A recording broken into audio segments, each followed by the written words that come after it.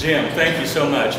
We are so fortunate to have Jim and his family have the interest in purchasing us, because I'm getting old and tired, and this is a perfect way to be able to move what has been my love on to people that I think are going to carry it forth and do a wonderful job. They have so far, and I'm really excited about it. To be able to speak to you all again about roses, I really like to talk about what the kind of the journey has been and why I feel like these roses are so important. And that was not always the case. In fact, I find it really odd that I made a career out of growing roses, because when I went to school at Texas A&M, roses were the one plant I said I'd have nothing to do with. And so there was an epiphany along the way that changed my mind, and that's kind of what I want to share with you today, to maybe give you some ideas or a little bit of credence to what went on for me, somebody not interested in roses, to be interested to the extent that I've made a whole life of trying to grow them. They aren't what I thought they were.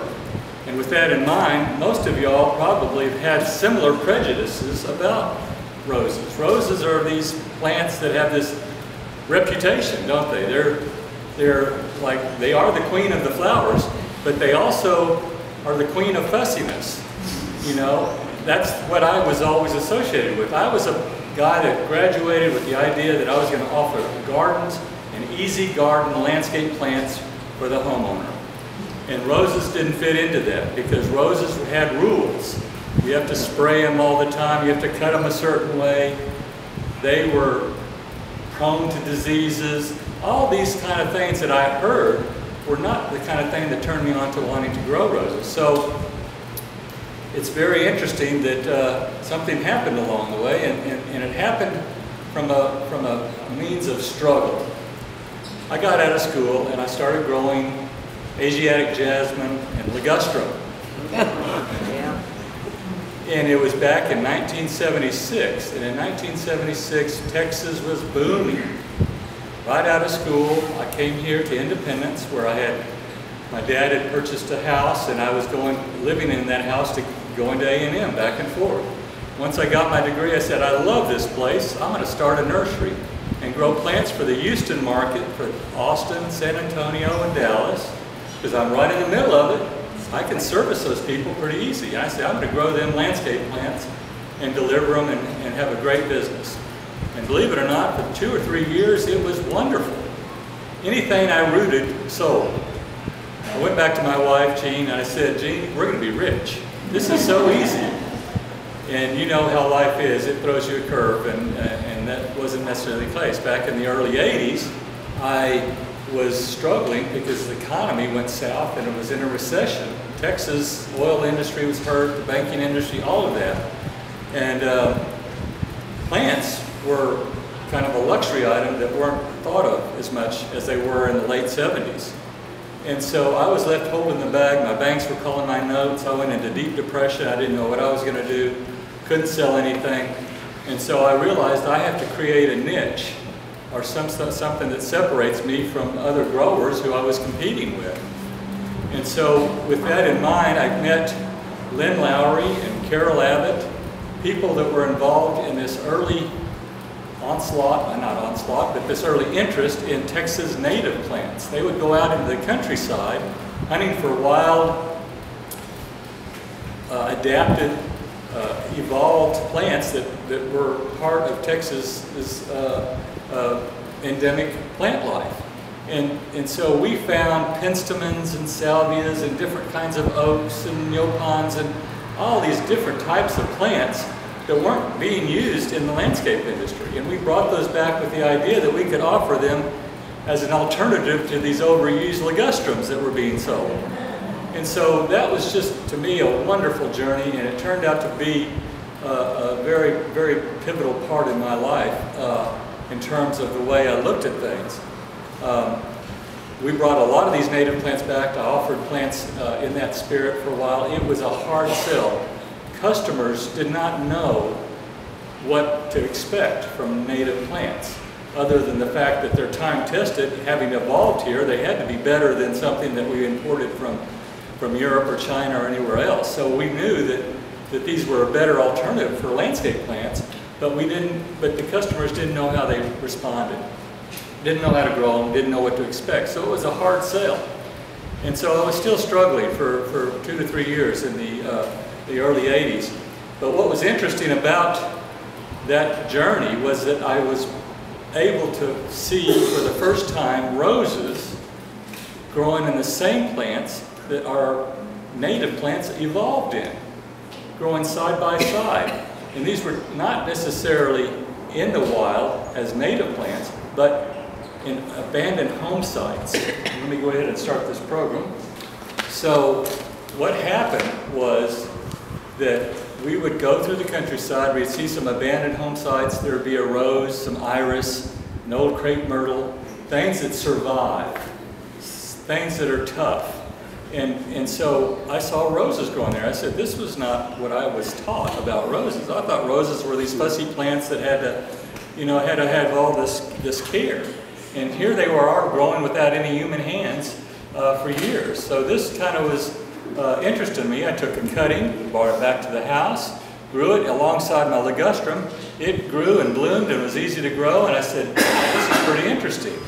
So I continued to all of a sudden be very aware that there are a lot of roses that have survived that are out there in the wilds, if you will.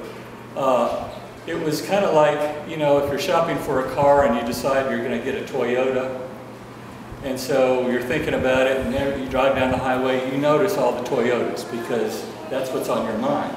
Well, roses were on my mind, and I started finding them everywhere. One of the best places was cemeteries.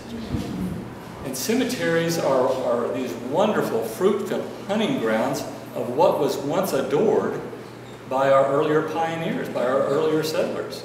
And they didn't get the exotics. They tended to pass plants down amongst their neighbors, use the things that were strong, and in honoring the deceased would often plant their favorite plant by their headstone.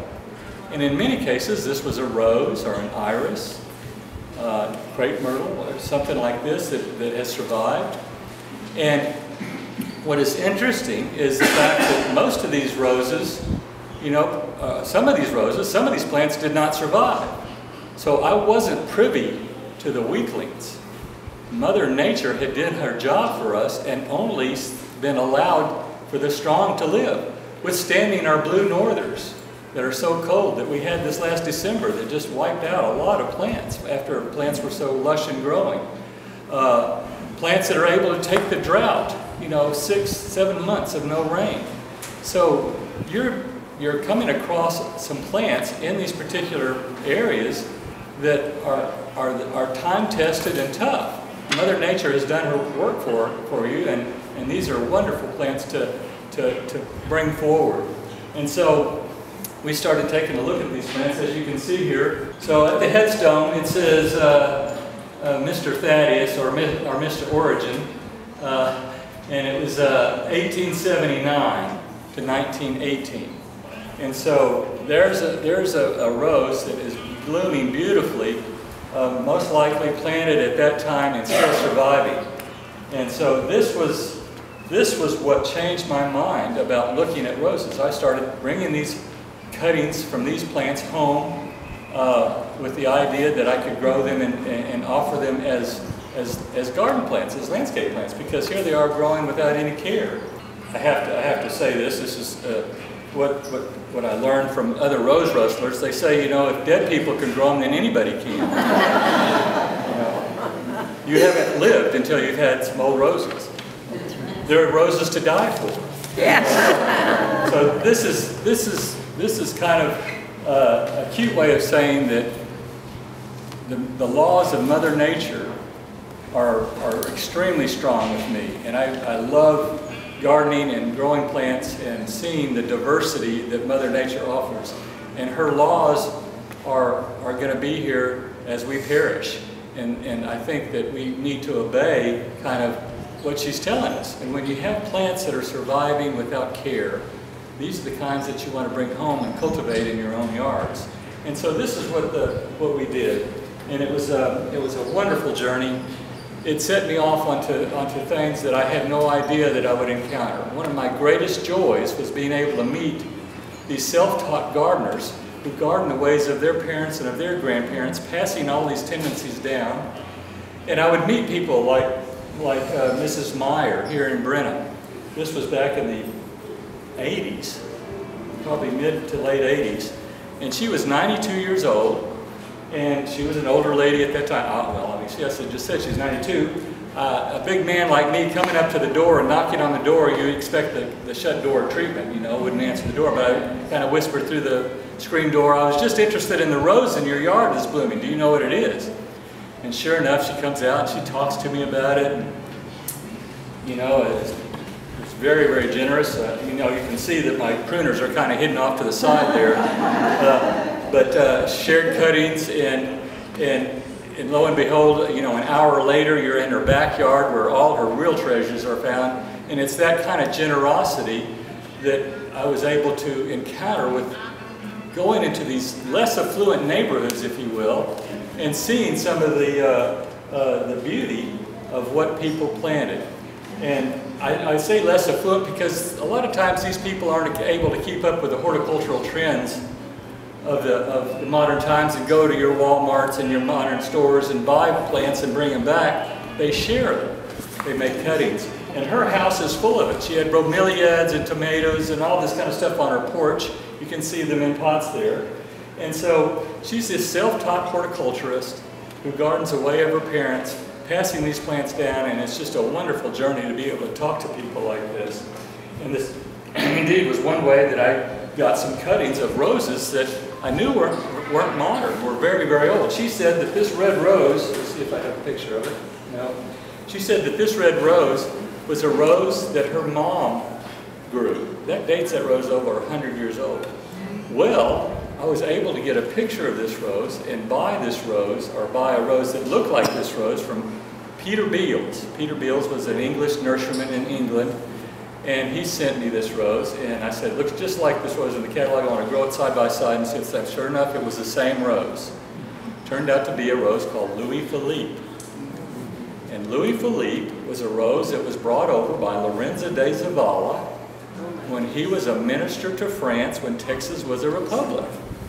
And he had his garden in Lynchburg, Texas, and grew some of these roses that the French shared with him as gifts.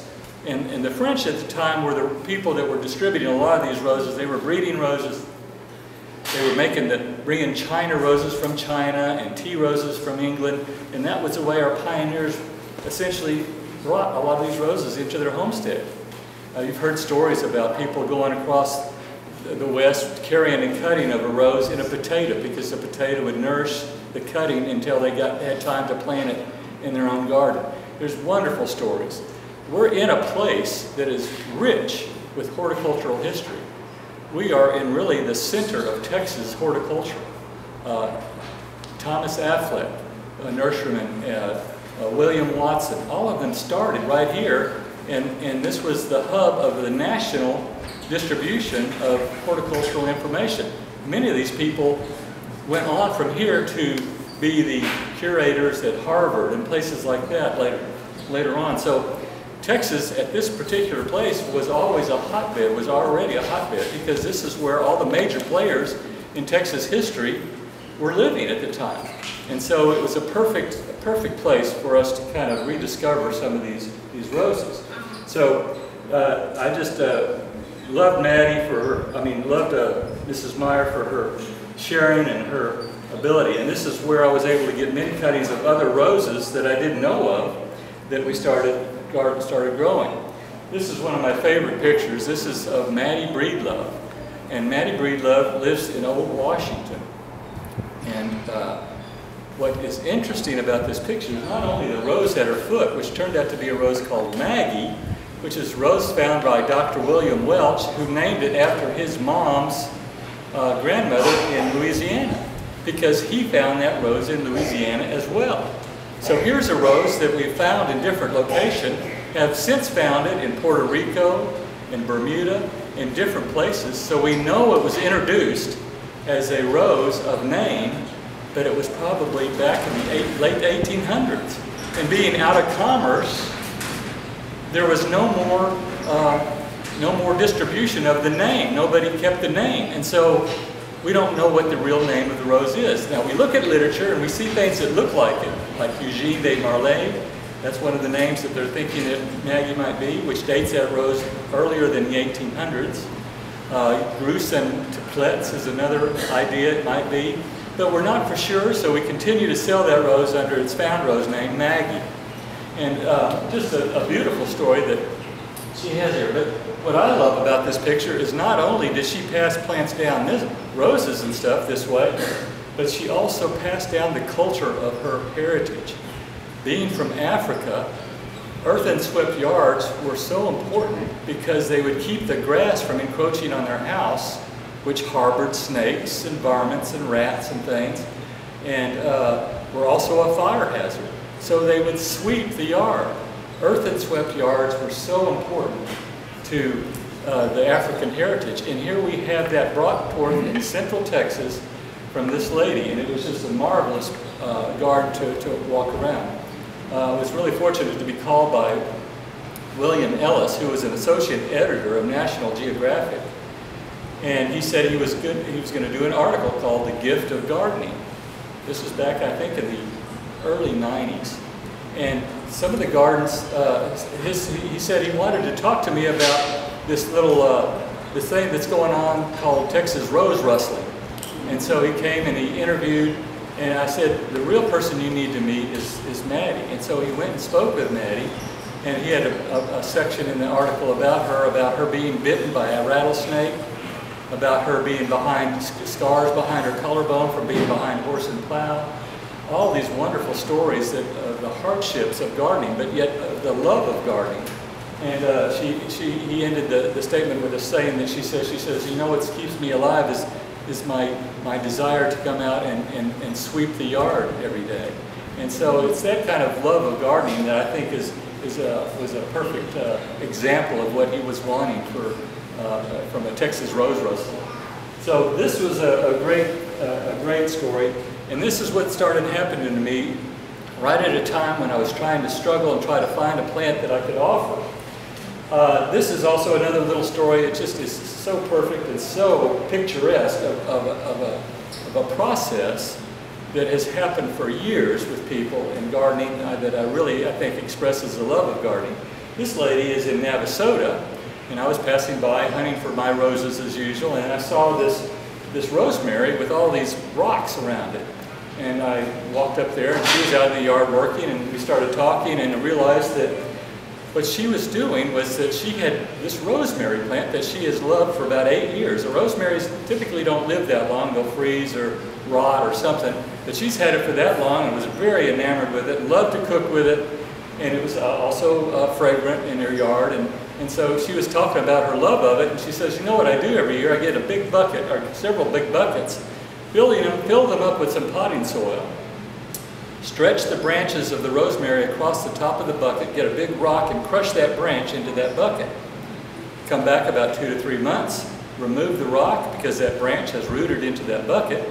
She cuts it away from the mother plant. She says, I have my time-loved rosemary to give to my daughters and to my neighbors, and this is a way that plants are shared. So it's a wonderful tribute to the way people love and grow plants. What happened to me was all of a sudden I became an advocate of roses. We were bringing all these roses home. I had no idea what the names of them were. I knew where they were found. I knew that we had an Old Gay Hill Cemetery red rose, so that's the name of it. I knew that we had Highway 290 pink buttons, and we found it on Highway 290. I knew we had roses like San Marcos red.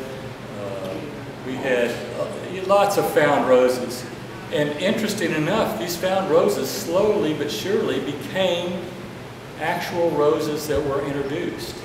And that was a wonderful story, because as we did literature, as people looked at our roses and said, this Archduke red, this San Marcos red rose that you have looks just exactly like Archduke Charles, introduced out back, I think, in the 1840s. And so some of these roses that we gave them found names turned out to be roses that were introduced, and I learned that they were true old garden roses. And roses that were introduced before 1867. And that's when the first hybrid tea rose was introduced. And that's why you have a division between hybrid teas and old garden roses based on that. So these binding had fragrance. And I'm not just talking about rose fragrance, I'm talking about a nuance of hundreds of different types of fragrances. From banana cream pie to hot pepper to true damask perfume. Roses are incredible in the array of fragrances. And to grow a rose without a fragrance, I think, is a tragedy. Because roses and fragrance are the memory, and having memories also creates the emotion. So many times have I seen people in the garden smell roses and feel like they're being attacked by some sort of emotion. I remember fondly when I planted Cecil Bruner, the climbing Cecil Bruner rose, or sweetheart rose. We planted it on the next to the corn crib up there. First year, right after our ribbon cutting, we had that rose about 6 to 8 feet tall. It was in full bloom.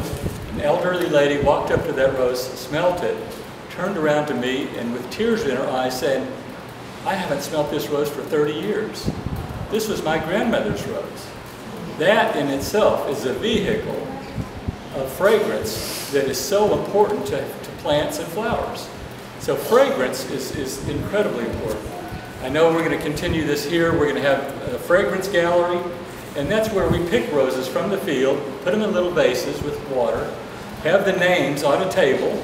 People will walk up and down and look at the roses, see the name, smell them, and then establish that relationship where once you've smelled it, you'll be transferred back in time once you once smelled it before, or create a new memory in the future. It's a wonderful thing. I remember it actually, I say fragrance sometimes defeats common sense. Let me explain.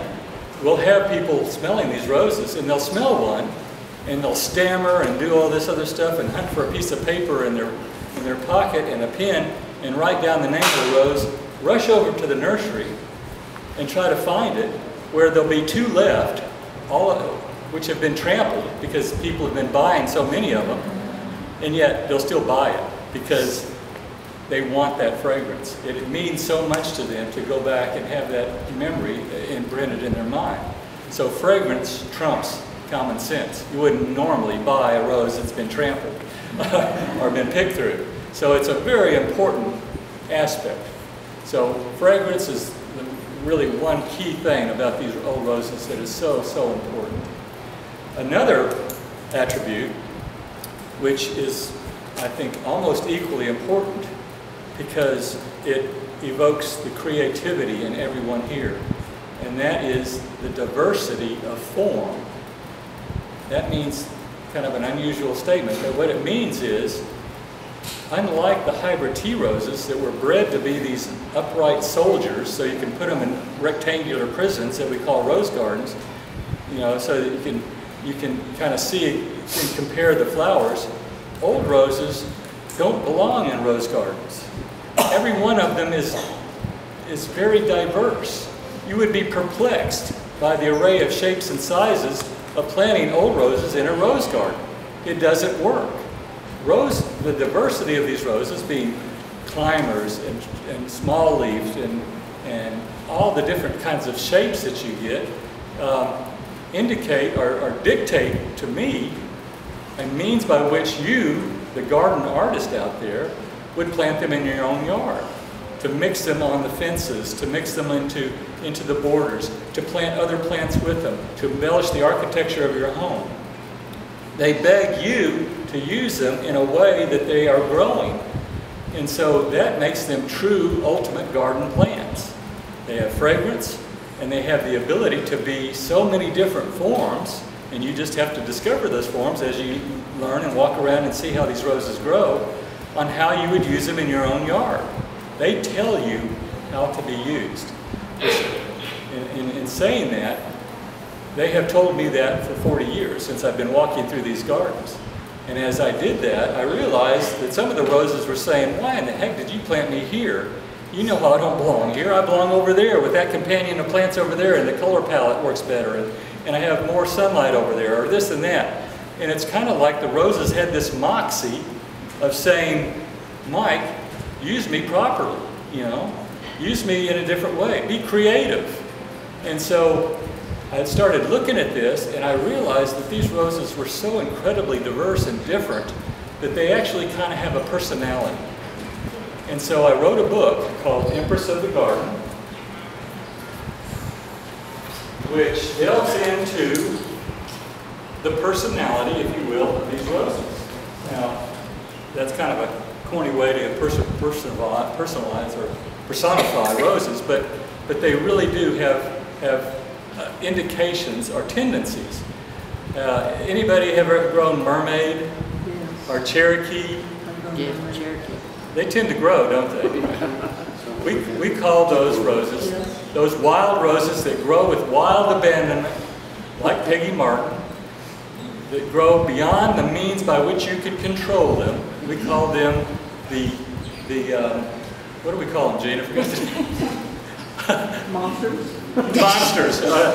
They're divas. I mean, they're empresses, but they have, I can't believe it, went blank on the name I called them. But they have that typical wild takeover personality. We have other roses like Old Blush and Moisei Superior and Duche that are, I call them stay-at-home moms. Now, they're empresses too, and you plant them, but they are so strong, so sturdy, anchors of the garden, just like moms are, where you can plant them and forget about them. They're going to be beautiful, do their thing, not be worrisome in any way to allow you to do other things in the garden. So there's that type. We have the beautiful roses that are noisettes that climb and ramble, and we call them the romantic climbers. And that personality is so beautiful with the noisettes because they climb up pillars and their stems are so weak that the flowers hang down. So when the rose is in full bloom, it looks like that particular pergola or pillar is dripping with these roses. Fragrance is outstanding. So we have those. We have the rose divas. These are roses that when you walk into the garden and if they happen to be in bloom, they say to you, don't you dare look at any other rose in the garden. I'm the only thing that's worth looking at right now. And roses like that are your souvenir de la Malmaison, some of your roses that are so spectacular. They are specimens in the garden. So this whole thing about personality was a tool for me to realize that you can kind of print and talk about these personalities, and it allows you, the garden artist out there, to be able to try to integrate them into your garden using those tendencies. And so it was another epiphany, if you will, to go through that. So diversity of form and fragrance. Those two things you don't get with the hybrid tea roses. Hybrid teas, I'm not, bad mouth. Hybrid tea roses are the show quality roses. They're the roses that you give away because they're of perfection. They win best of show, but they're grown in greenhouses by specialists in trying to develop roses for their perfection. They're not garden roses. No matter what you do, if you go back outside and buy some hybrid tea roses, and you go home and you're a great gardener, no matter what kind of effort or cultural genius you are, after 2 to 3 years, those roses decline. It's not your fault. It's the fact that these roses have been so inbred to be only grown for the perfect flower, not to grow in your yard. Old roses, being time-tested, found in cemeteries and older home sites, are truly the kind of roses that you have in your yard that you can just plant and forget about.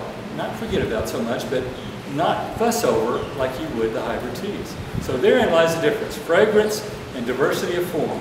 True garden qualities that are remarkable in the old roses.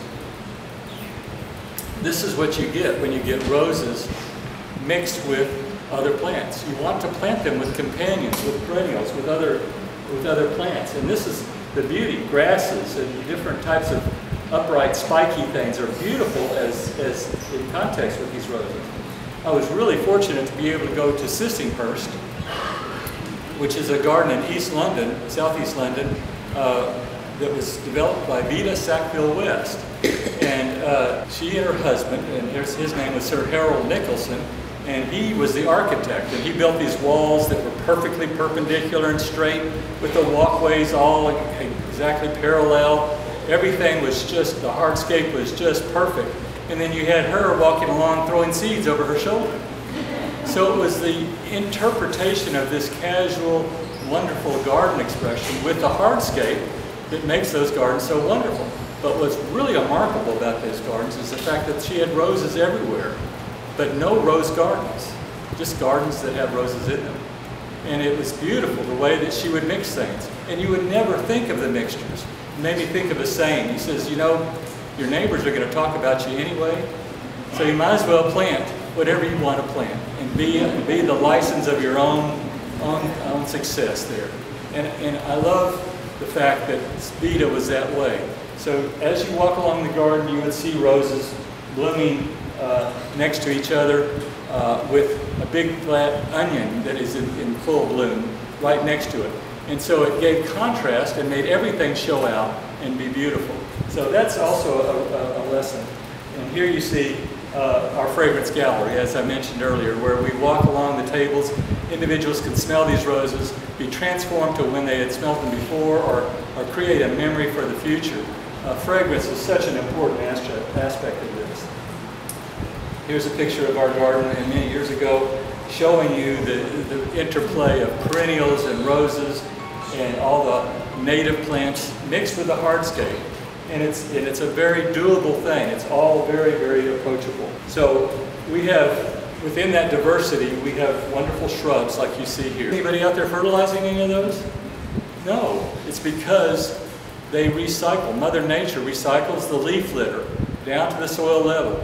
The microbes eat that leaf litter in the compost and in the barks and everything, and in so doing, release all the minerals, all the different important ingredients that make bigger plant forms grow. So mulches are fertilizers. So we mulch essentially 2 times a year. And the reason why, we can put 3 to 4 inches of mulch on the ground, come back and 6 months later, look at it and scratch it, and how much mulch is there? It's almost gone. And have you ever gone down and scratched the earth and seen where the bark meets the soil? Oh my gosh, what a pool of life is going on there. Roly-polies, white mycelium, all kinds of life is going on. That life is the sustenance of all bigger life forms. It releases fertilizers in the exact ratios that plants use them. Instead of us getting a 13, 13, 13 and applying it, you end up with extra phosphorus that gets in our groundwater. Or you get into overabundance of certain fertilizers that then the plants, the pH and stuff can't utilize other micronutrients. So it can mess things up by using our synthetic fertilizers. Mother Nature knows how to do it in perfect ratios. And so that's how we want to always embellish what is naturally given to us. And so this is very, very important to, I feel like, in the organic approach to gardening is use mulches. They can feed your roses. Now when you first plant a rose, you'll want to embellish the soil with compost. Compost is the byproduct of what mulch was after it's been processed by the microbes. So it's full of microbes ready to react with your soil. It's neutral. It's not going to rob nitrogen and it's continuing to break down. You never want to put mulch in the soil. You can want to put compost in the soil and mix it with your soil. Plant into that mixture, come on top with the mulch afterward, and you've got a garden, no matter if you're growing a tomato, a herb, or a rose. It's a wonderful way to do it. So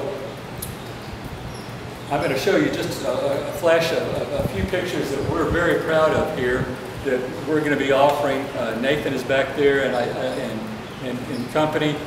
And what we have done is we've created a lot of pioneer roses, a lot of roses that we have bred with the idea that we are bringing the best of old garden roses forward with roses that have maybe even more evocative fragrance and flower form and diversity that can be even better in some cases than some of the old roses.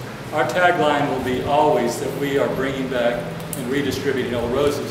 But when we can breed, bringing old roses back into the mix with beautiful flowers and fragrance, that's what we're doing. So roses to look for in the future will be Fragrant Blush, Grandbaby. Some of these are available. Wicked Sister, Femme Fatale, Thousand Wishes, Magnolia Memories, Butterfly Bliss, Southern Sweet Tea, La Comtesse, Royal Sunrise, which is a beautiful rose, comes out yellow, turns purple as it ages. Very interesting. Ray Ponton, our fellow rose rustler who passed away. This rose is named after him, purchased by the rose rustlers, or given to the rose rustlers, I would say.